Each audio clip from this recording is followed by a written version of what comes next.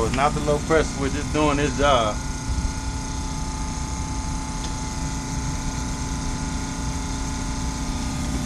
That compressor is still running. Might be something in the controls. Oh, okay, I think I know what it is. Because it's overridden right here.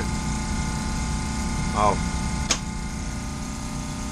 Oh, see, that's my blower. Compressor is overridden right here.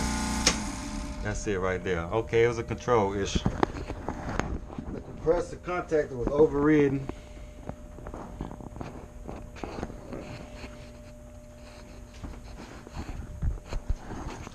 Alright, that's that. Move on to the next one. It was just overridden at the controls. So we should be good to go. Peace out. Happy Thursday, HVAC people. I got a walk-in cooler. I gotta look at